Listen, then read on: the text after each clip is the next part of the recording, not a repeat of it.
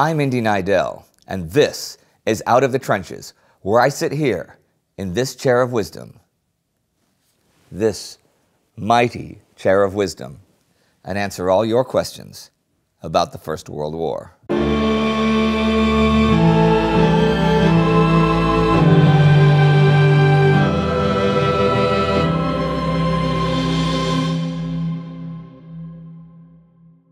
E. Jasso says, hello, Indian crew. Hello, E. Jasso. My great-grandfather was drafted in the first U.S. draft of World War I and served as a corporal and then a sergeant in the 360th Infantry Regiment of the 90th Infantry Division in what his commanding officer, First Lieutenant Preston G. Northrop, called the Suicide Club or the Trench Mortar Battery. Aha!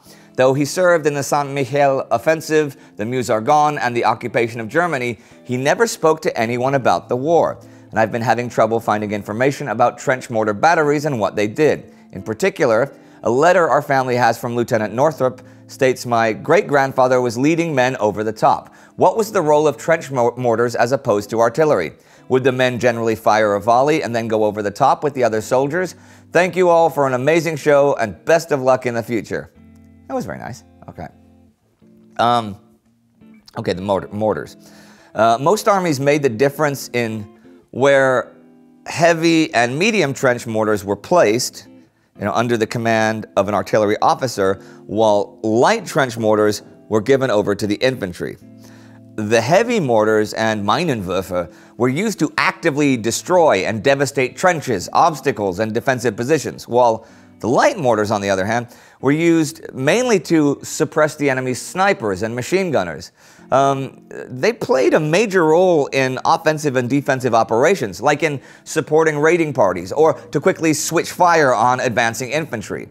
Light mortars were fairly inaccurate, but could be reloaded very quickly and were therefore a tactical support weapon. A British mortar battery in 1916 would consist of 4x3 Stoke mortars, for example. However, trench mortars could also be dangerous for the operators themselves. Maybe that's where the nickname Suicide Club came from. Particularly the early versions were crude devices, and ammunition was often manufactured with simple black powder charges, and it could misfire or detonate prematurely, right? For some time, married men were forbidden to join the trench mortar batteries, just because of the fact that ammunition accidents could kill whole mortar teams in one fatal misfire. This and the fact that you needed skill in aiming and handling the devices led to the formation of specialists.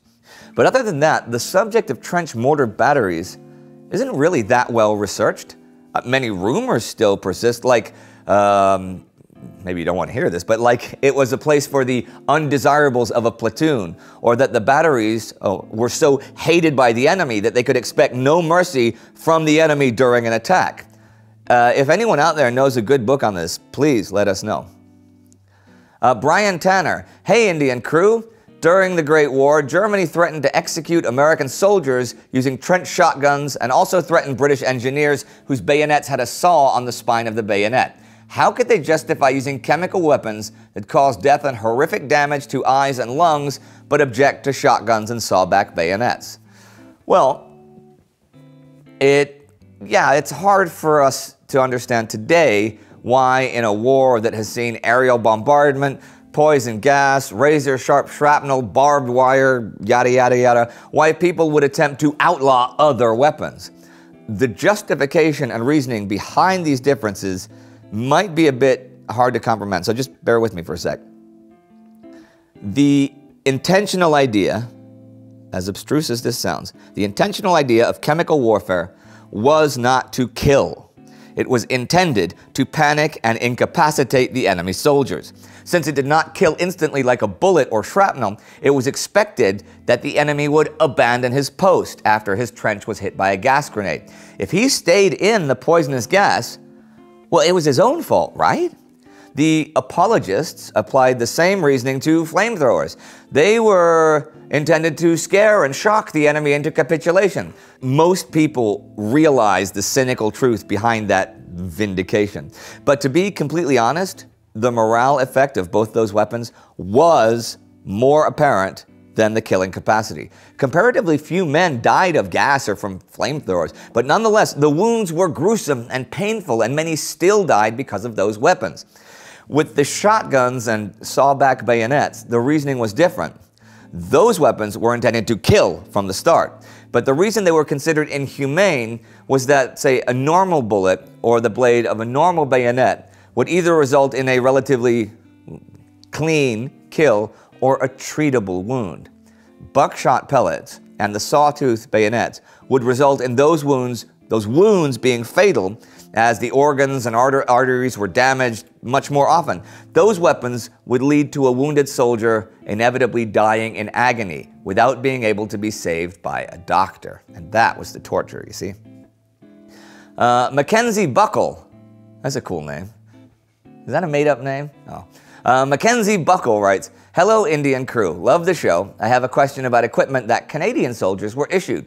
That they were issued shovels with holes in them, that the Canadian Ross rifle was not well liked by troops. If that's true, if so, why? Is that true? If so, why?" Right. Well, the shovel with the hole in them was actually called the McAdam or the Hughes shovel. It was patented in 1913 by Canadian Minister of Defense and Militia Sam Hughes. The idea behind it was to give the soldier a portable shovel, okay, but one he could also use as a shield. See, the handle of the shovel could be bent to the side to reveal a spike that could be rammed into the earth. The hole in the spade was for sticking your rifle through, right? At the time, this was inspired by fortifications on the Swiss border.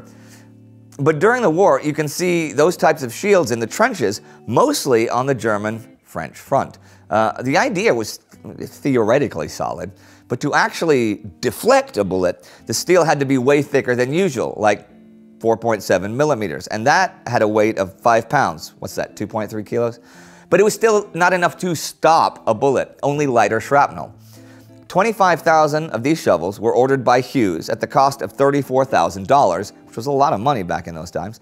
But the field tests were disappointing. In the end, it was a lackluster combination of a shovel that was too heavy and a shield that was too thin. They were either scrapped or used to strengthen parapets.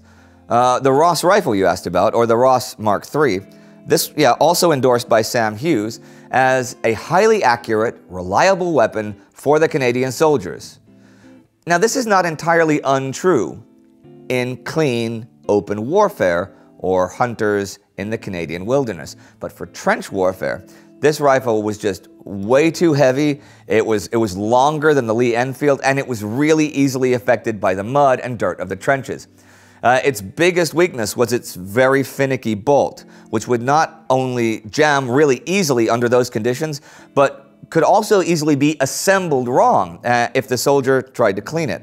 And this could either lead to brick the rifle, or in the worst case, blow the bolt up into the face of the shooter. It wasn't a terrible rifle per se, no, but it was for trench warfare. Some Canadian snipers preferred them, though, because of their higher accuracy. The failure of both of these products would contribute to the downfall of Sam Hughes. Actually, Canada managed to fix those problems with the Ross rifle, and they were ready for reshipment, but the Canadian soldiers in the field hated the Ross rifle so much they wouldn't take them. Now, our friend Othais, who has Sea and Arsenal, an awesome channel, did an episode about the Ross rifle. You can click right here if you want to see that. And we will see you next time and every time. See you soon.